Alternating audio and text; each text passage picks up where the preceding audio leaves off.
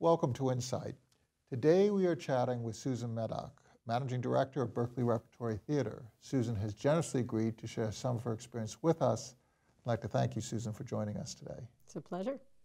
Berkeley Rep has a rep that looms very large in the Bay Area and nationally and even internationally in the theater world.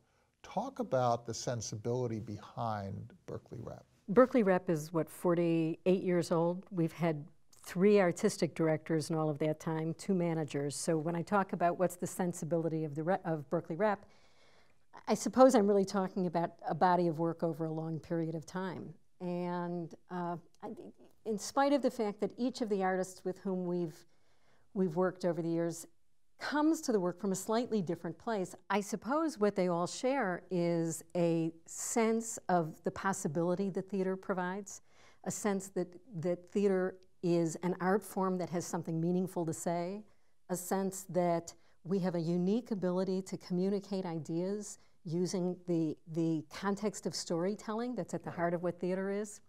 And so regardless of who has been our leader, our artistic leader, I think that what we've prided ourselves on really since the beginning is that we care about what's going on in the world.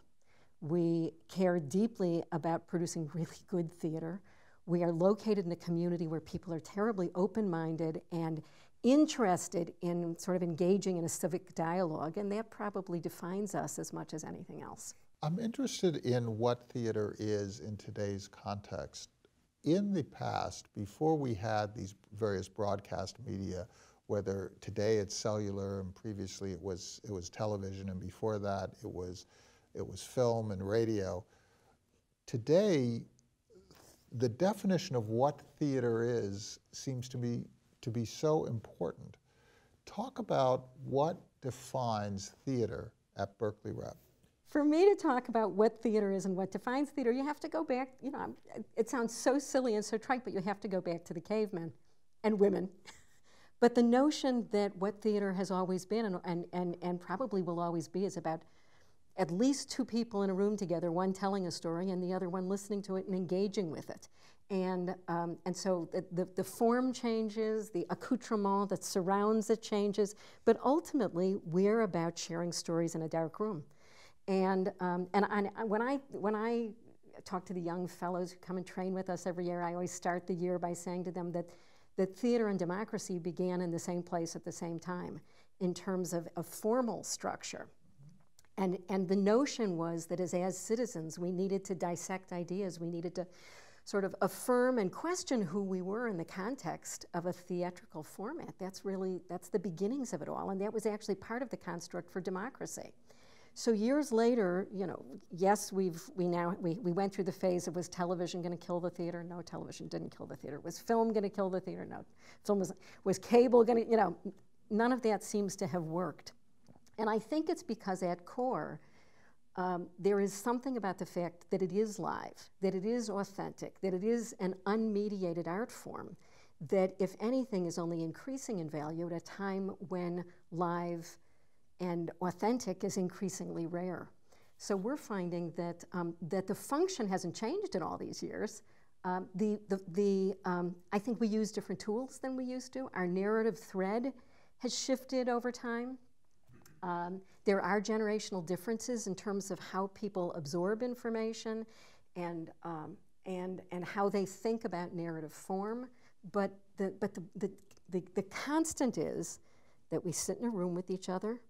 We communally experience something that we know is not real, and we accept its truth for some period of time. Talk about the board and the way the board sees their purpose and the way the staff sees the board's purpose. We have a fantastic board and always have. Interestingly, once again, this theater practically from the day that they were founded was committed to having a community-based board.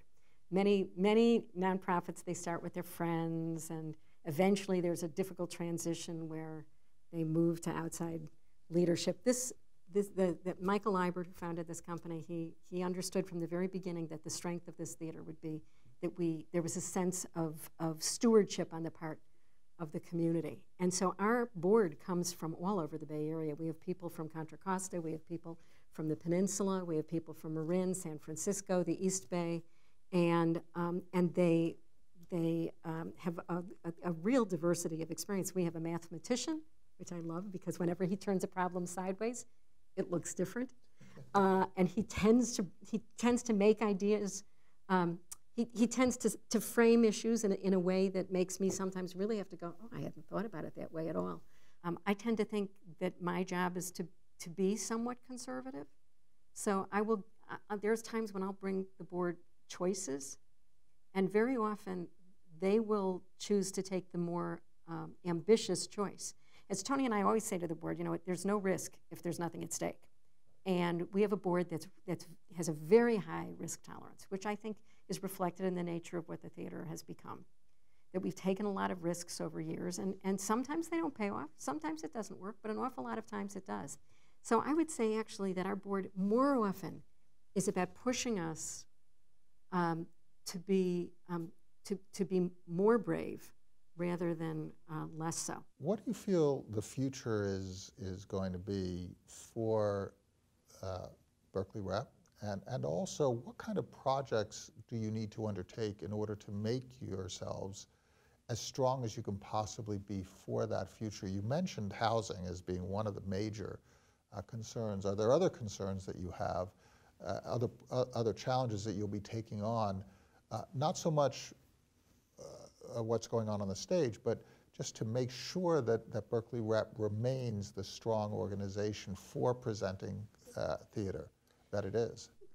So housing is a huge issue, just because for us, for instance, in the last 10 years, our housing costs have grown from about $300,000 to $1.3 million in a very short period of time. And we see those numbers just going up. And so we've just realized that is something we can't afford not to address. It's a fourfold increase, and it looks like it's going to continue as this sort of spreads out from San Francisco into Berkeley, Oakland, and beyond. That's right. So that's just what it is.